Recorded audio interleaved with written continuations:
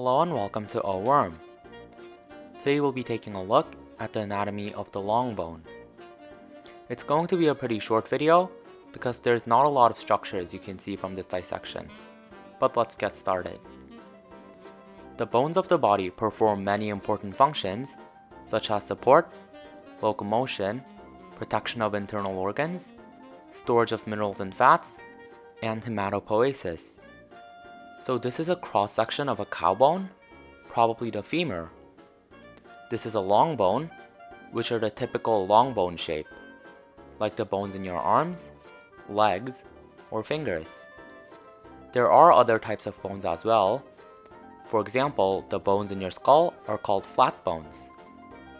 Since this cross-section is only to the shaft or the middle of the bone, we won't be able to see some of the structures that you'll see in a longitudinal section, but we'll try our best. The shaft or the central part of the long bone that you can see here is called the diaphysis, while the ends of the bone that will be here is called the epiphysis. Between the diaphysis and the epiphysis lies the metaphysis, which includes the growth plate. So first, this hard outer shell of this bone here is called the compact bone. The compact bone is the main structure in the body for support, protection, and movement. It provides a strong mechanical lever against which the muscles can create movement. Compact bones also store and release calcium into the body when needed. There's another type of bone called spongy bone, which is less dense than compact bone and feels quote-unquote crunchy. Unfortunately, we won't be able to see it here because it's usually at the ends of the long bone. Spongy bone is used for more active functions of the bones, like blood cell production. Now here in the center of the bone is the yellow marrow. It's kind of buttery and soft in texture, so when I slice into it, you can see that it slices like butter.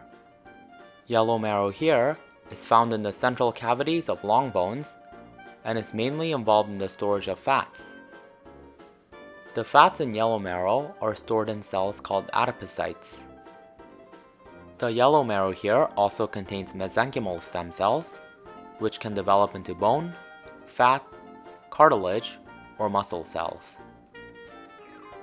The other type of bone marrow is red marrow, which is found primarily in the cavity of flat bones or at the ends of long bones. We don't have access to either at the moment, so we won't be able to see it unfortunately. Red marrow contains hematopoietic stem cells, which are cells that produce red blood cells. Interestingly, in circumstances of chronic hypoxia, the body can convert yellow marrow back to red marrow to increase blood cell production. Now if I look at the yellow marrow, you can see this structure. So there's a hole in the yellow marrow here, and you can see that when I flip it over, there's also a hole on the other side here.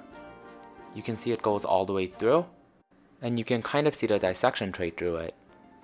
So this is where the nutrient artery would have been. The nutrient artery runs through the entire length of the long bone. It's not here right now, but you can see the space where it would have been.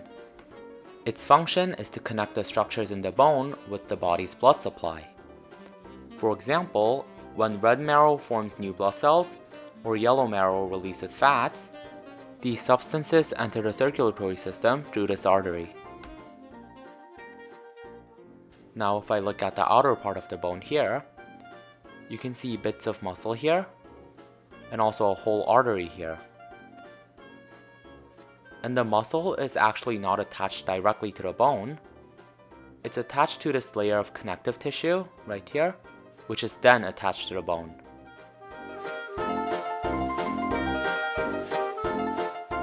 This membrane is called the periosteum, which covers the outer surface of all bones except at the joints. Peri means surrounding, and osteum means bone, so the periosteum surrounds bone. We forgot to film an outro, so here's a footage of us scooping out bone marrow instead. Alright, that's the end of the bone dissection. Thanks for staying, folks. Here's a fun fact about bones to send you on your way. The smallest bone in your body is the stapes. a stirrup-shaped bone in the middle ear. So you can see again that yellow bone marrow is literally like butter. If you enjoyed this video, please like and subscribe for more.